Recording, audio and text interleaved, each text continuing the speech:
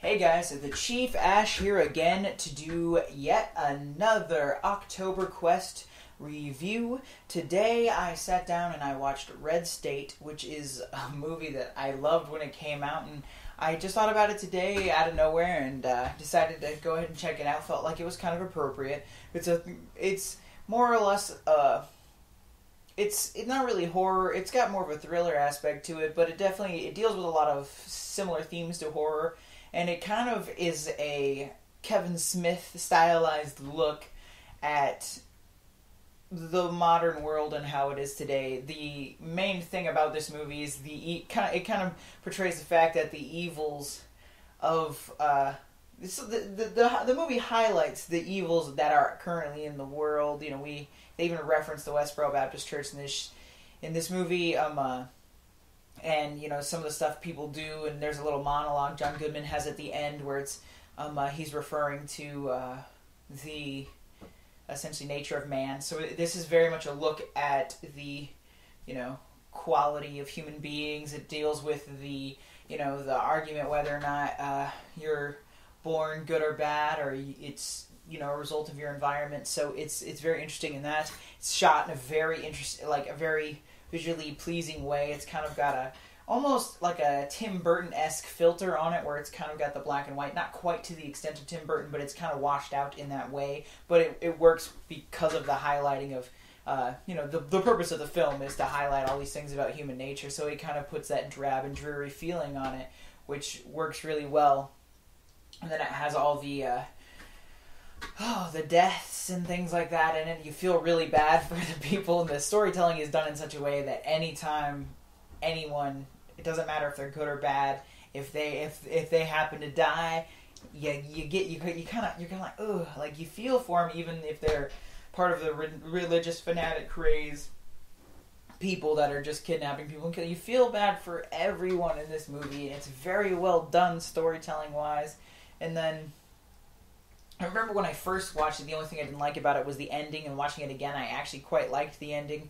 The reason why I didn't like it originally, it's kind of, usually my opinions don't change. I'm kind of stubborn in my ways, and even when this came out and I was, but a wee teen, usually when I would watch movies back then, my opinions don't really change at all from then to now. But on this one, it really did, because the way, with the ending, when I was younger, I would have said that it was a kind of a cop-out almost.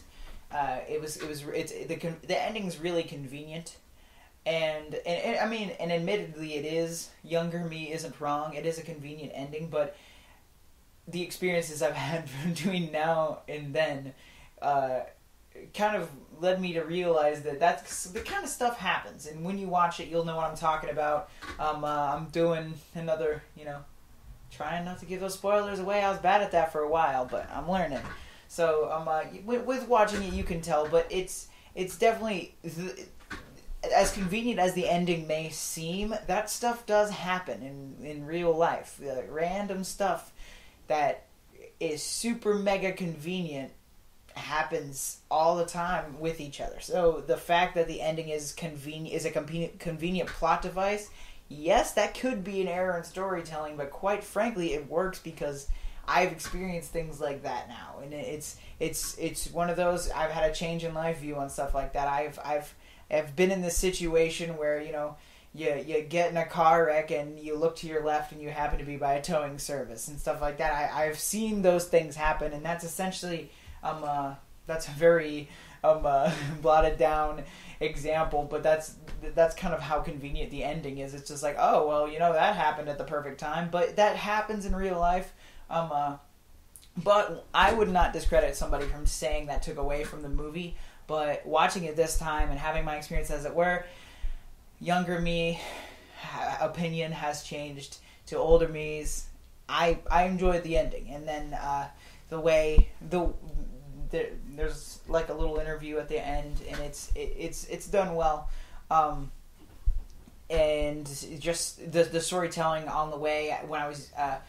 Because I think this is only the second time I've seen this movie, which I really loved it the first time, but I just kind of let it linger, right? I only thought the only thing I didn't like about it was that one thing, and it's one of those things. Sometimes I just like to let it sit with me because it is.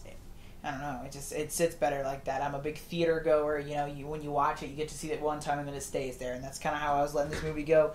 But thinking about it, I wanted to watch it again, and it was definitely worth it for the second time. Very enjoyable. It's not super long, and I'm a rather big Kevin Smith fan, and his idea of horror in this is awesome, and it is definitely like a it's a shot at politics and structuralized religion and stuff like that.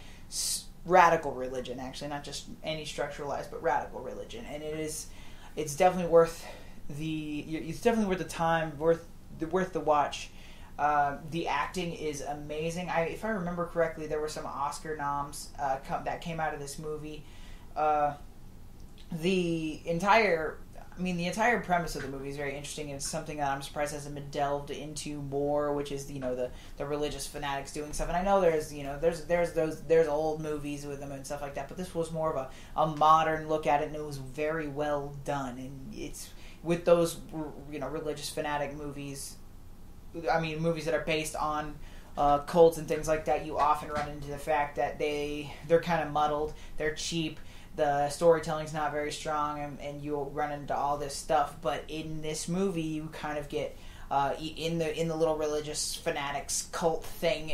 You get individualized characters coming out of that, people with different looks at that specific religion, and it almost builds itself into, because Kevin Smith, like, as much as it is modeled after the Westboro Baptist Church, as I said, they bring them up in the movie. They actually bring up that church, but this one is essentially a web weaved by Kevin Smith. It has similar structures to Westboro, but even more so radical. Instead of they refer to Westboro as being like the people that want to be sued.